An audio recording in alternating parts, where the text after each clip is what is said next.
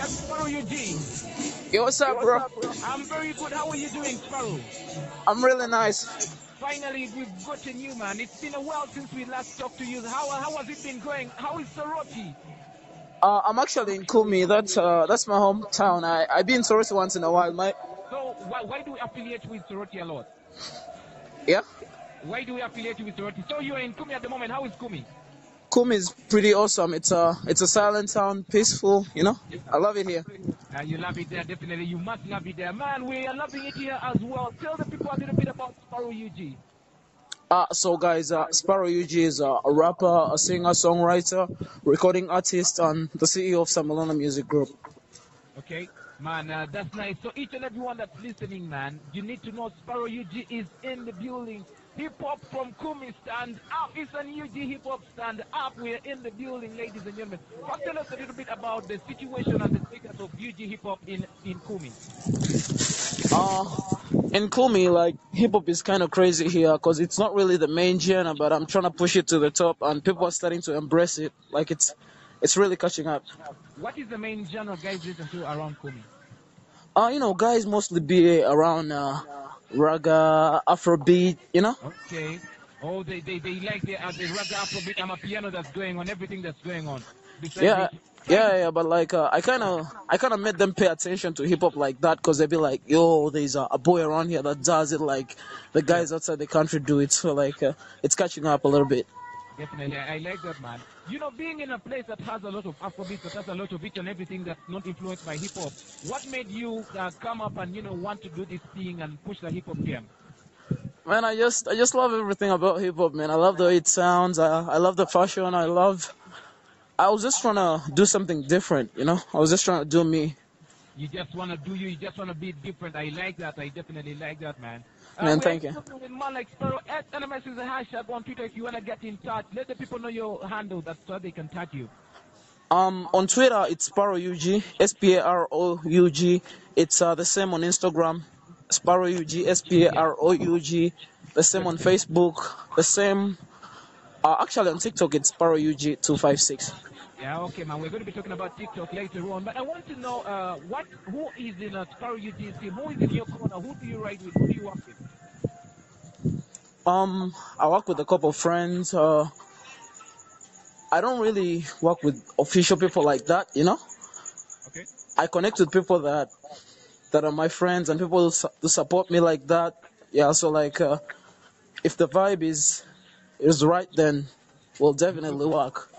Yeah, I like that, man. Do you have like a management team going on? How are you pushing your music on the ground? I don't know. It just happens like that. I don't really have a team like that. Like when I put out a song and someone likes it, they always help me push it. It's mostly the fans and the people that love me as an artist, you know.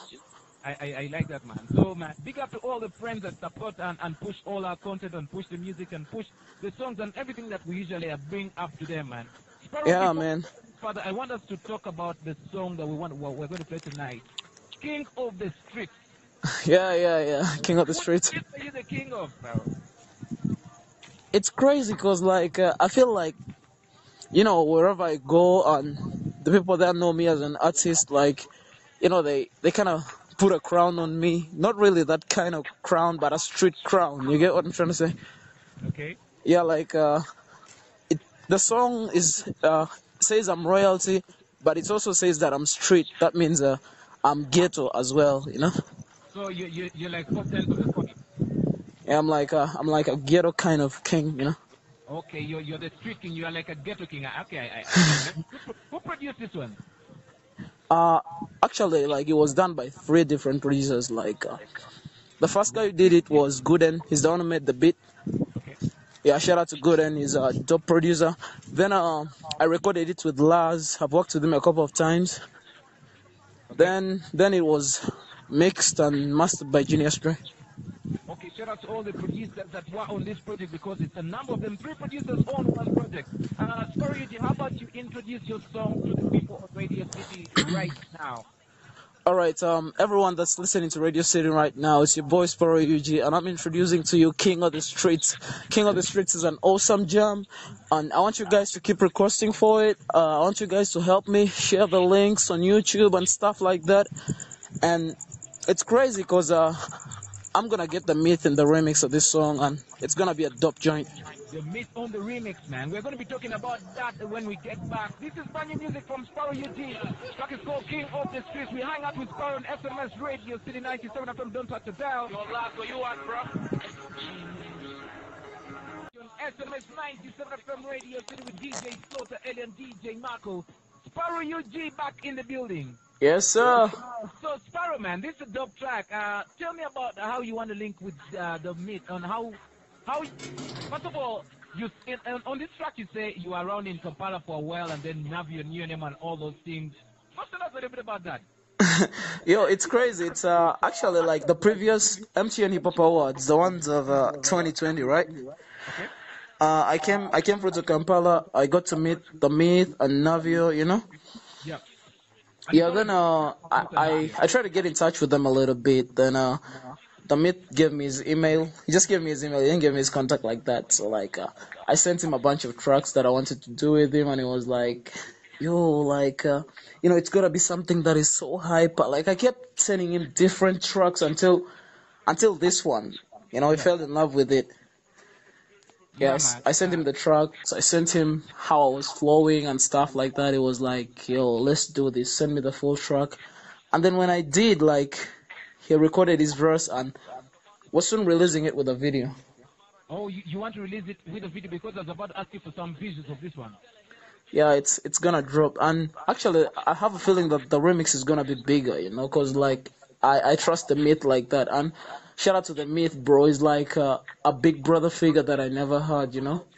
Yeah, man. He's introducing me to people that I never really met in the first place. You know, he's mentioning my name in places where he doesn't have to say my name, but he does it anyway. Like, I really respect him for that. And that always feels good. What do you think about the big artists, you know, lending a hand or helping a hand to, you know, young artists? I feel like it's awesome because, like, I'll never forget what the Myth has done for me, man. It's a crazy industry. It's a harsh industry, and finding someone like that, like who wishes you well and tries to put you someplace, it's really awesome. Yeah, how much attention do you pay to like the all artists that are in the game, that are around, you know, the Navios, the Myths, as you're writing, as you're doing your music, how much attention do you pay to them? I respect them and I look at what they're doing and I see how they're doing it and try to emulate that, and because I definitely have to be there at some point. So like I see how they're going through stuff. Like most times, you know, even including the bad energy that they get on their Facebook pages, I look at how they respond to it, how they ignore it, and because I feel like I'll get there at some point and I'll. Yeah, okay, I'm seeing what you're saying. Just tricks and tips of moving in the industry, how you move and how you do everything, and like that. Yeah, I pay attention to how they move. Like it's really smart. Yeah, as you know, as an artist, you know, as an urban artist, all the way in Kumi, in Eastern Uganda, how would you say, or how would you say the challenges you face in the hip hop music industry, or in the music industry at large? I feel like the hip hop industry needs a lot of support in terms of money as well. Cause like when I look at the visuals outside the country, like they're totally different and they're crazy, you know. So I feel like if we put out very good visuals and get a chance to collaborate with outside artists, and even the language, you know, if we could do more English raps, I feel like we could really sell out more, you know. Okay, you feel like if guys rapped in English, they would sell out more? Yeah, I believe that. Okay, I like the belief in that. But I don't think language is a matter, but it also helps because it helps, you know, in people from different places to understand the message you're saying in the song, or to understand what you're actually saying about in the song. I like that, man. Yeah, because like when someone raps in English, even someone in South America can listen to it and be like, yo, he's trying to talk about this, you know? So like, it's cool. Definitely, man. You know, we've just been in the pandemic, you know, a while back, yeah. Is there anything that's changed, you know, before the pandemic and after the pandemic, after about March, you know, is there anything that's changed about Sparo UG? I just became harder, man. Like I just got used to like, Yeah. yeah, I'm a harder guy now, you know? You know, the COVID taught you a couple of 1, 2 things. Yeah, like I've been through the worst already and I feel like there's nothing new. Like it has taught me a lot, like how to move, how to endure, you know, everything. Yeah. You know, you talked about a point of, you know, people investing in the music industry. And I feel like, man, People lately are asking for business ideas here and there, man. Invest in the music industry. I feel like there's money here if guys properly invested in the artists, in the projects, in everything, man. Big up to man like Sparo UG for joining us this evening, man.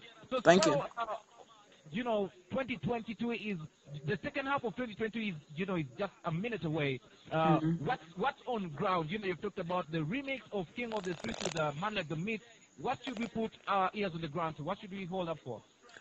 I'd really like to put out that song with the Myth and give all my energy into pushing it because I feel like it's gonna put me at a certain point, and it's also gonna create a bridge between the artists in Kampala and the artists in Eastern Uganda. Yes, yes.